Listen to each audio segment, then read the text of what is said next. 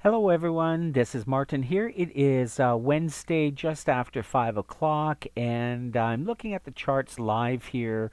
And I want to produce a quick, short video on what I basically see happening toward the end of this week, and also for next week. Again, I sent out a lesson to many of you, and some of you received it long time ago. But it was a lesson with regards to pre-summer movement.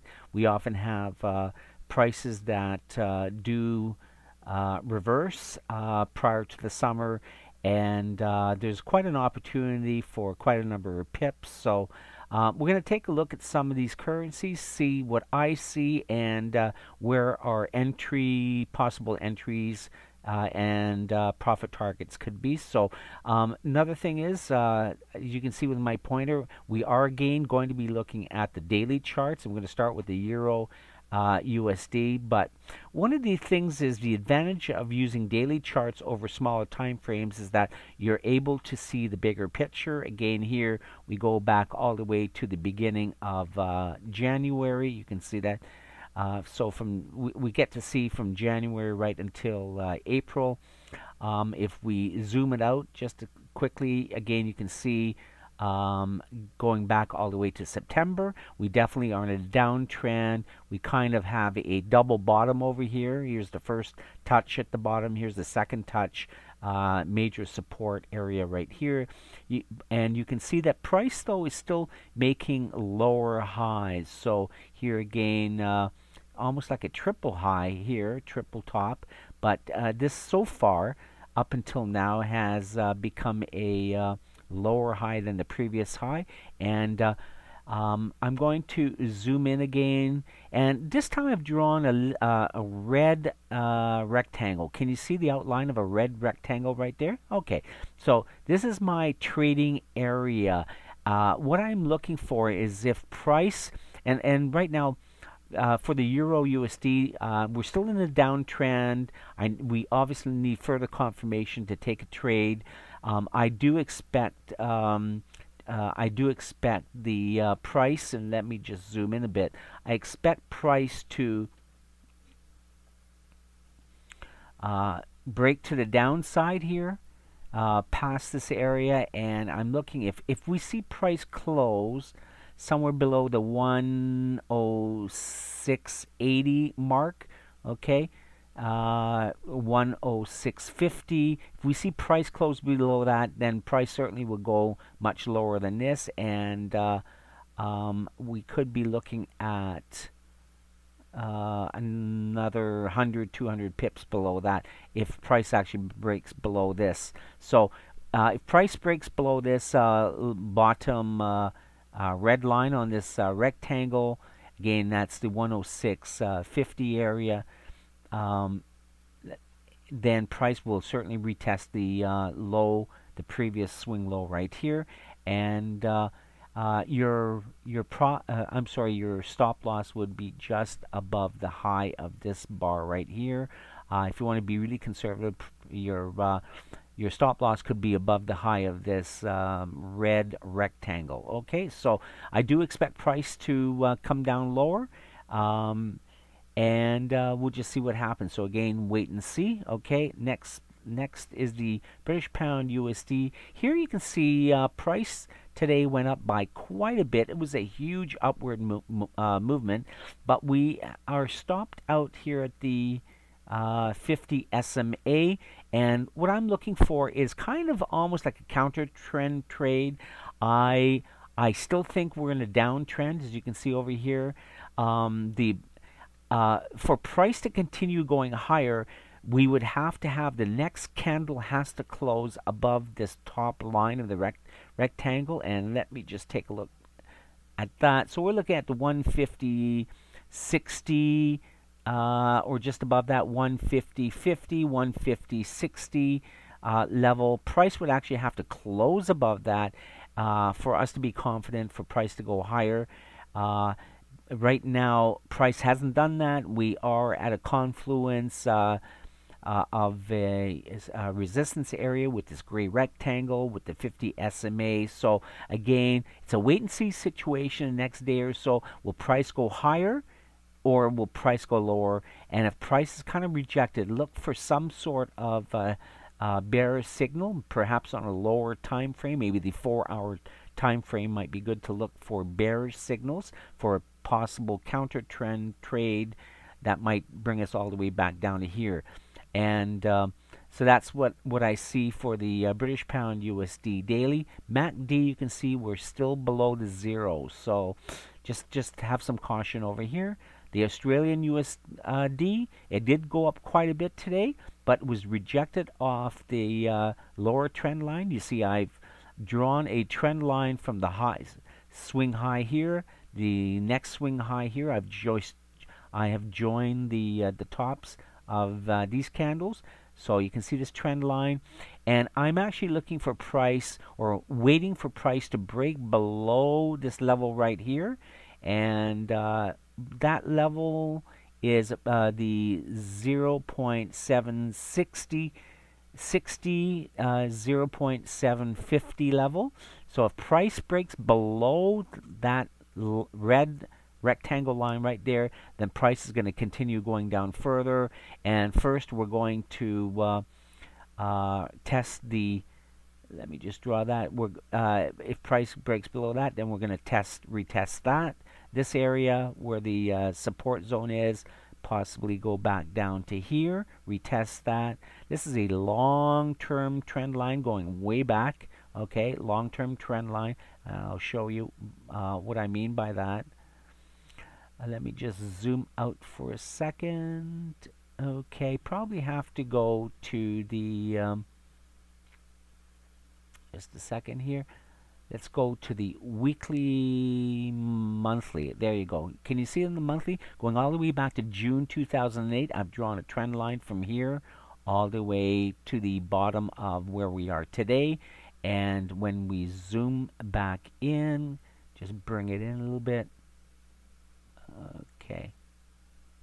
Now you can see that this is the long-term trend line touching the bottoms there. So price will, if price breaks the lower line of this rectangle, price will definitely retest the support area of this this swing low and come back down to here. And obviously, if price breaks below this area, we've got a long way to go. So we'll keep in tune to this play to see if price from here is going to be rejected and reverse back down. Okay. Next one is the New Zealand US dollar. Here you can see some major pin bars. They're all showing rejection off the high of this area right here. I'm actually looking for price to break below the this lower line. We are in a short-term uptrend. The MACD is above zero, but again, if price breaks below this lower red line of the rectangle, and that is, let me just take a look, we're looking at the 7600 area. Price breaks below 7600, then price definitely is going to come back down, possibly all the way down to retest this previous swing low, which is about 165 pips away. Okay, so again, this, right now we're going sideways, but mainly being rejected off the top here. You can see with these long shadows, these long bars, that means rejection. This is a huge rejection pin bar right here, and I kind of expect price to come down lower. And we're waiting for price to break below this lower red line here. Okay. The U.S. Swiss franc, again, this one just not too sure. It's kind of just going sideways. We're in a sideways consolidation, and so the short term, I've put it right here. I'm a little bit unsure. I mean, we've prices come back down. It's bounced back up. The 50 and the 21 moving averages are meeting. Price is just above the 50, but I'm not too sure if prices continue going higher. It looks like I did have the upper line of the rectangle drawn in. Price is broken above there, so I do possibly see price going higher, at least to retest this swing, a previous swing high here. So my feeling is price will go higher. And even though the MACD right now is just below zero, but it's curving up. Okay, so if anything, even though today we had an amazing up day, it's an engulfing candle. So just based on that fact alone, price may retrace back just a wee bit to the to the moving averages, but I believe price is going to go higher. And U.S. CAD again just going sideways. We're right at the 100 SMA. This is the 50. This is the 21. This brown line here is the 100. So price is kind of hugging that. Price went down here, rejected by the buyers, bringing price back up. And again, it's just going sideways. I believe we're in a short-term downtrend. We do need further confirmation. The MACD is below zero, and this is what I'm looking for. If price closes below this lower red line, and that, let me just tell you what that is. If price closes below the 121.50 area, 121.40, then price is going to keep coming back down to at least the 119.50 area. Okay, so again, we're looking for price to close below the red line before we can get further well, that would give us confirmation that price will continue going down further. Okay, it's got a long way to go up, but again, if price closes above this top red line, then price will go higher. But I believe price is going to go down lower, as you can see with this arrow right here. Finally, we've got the U.S. Japanese. Again, we're right in the middle here. Price just broken above the 50. I believe price will go a little bit higher, but I'm kind of looking at this red rectangle I have drawn in. Okay, if price breaks above that top line there, which is around the 120.60, 120.50 area, if price closes above that, then we can expect price go all the way up to retest the previous high here of around 121.80, 122. Okay, if price comes down from here, then we've got this trend line which I've already drawn in. Price has to close below that for price to go down lower. Ultimately, if price goes if price bar closes below this bottom red line, which is, let's take a look, let's say the 118.40 in that zone. If price closes below the 118.50, 118.40 area, then price definitely will come down further.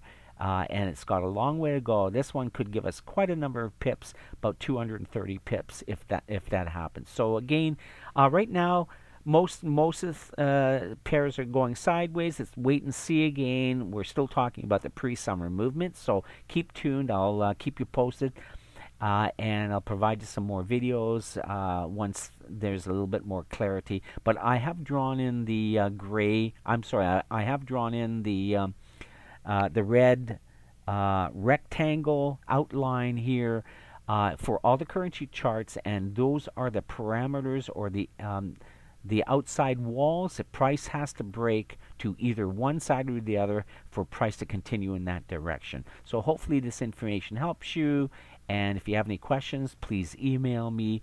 We'll talk to you again soon. Happy trading, and really, really important, I will have most likely by tomorrow or Friday at the latest, I'm going to have a brand new broker for you. So keep tuned to that, and I will send out a special email once I've got the final broker pinned down, and we'll let you know what that's all about. Take care. Happy trading. Bye-bye.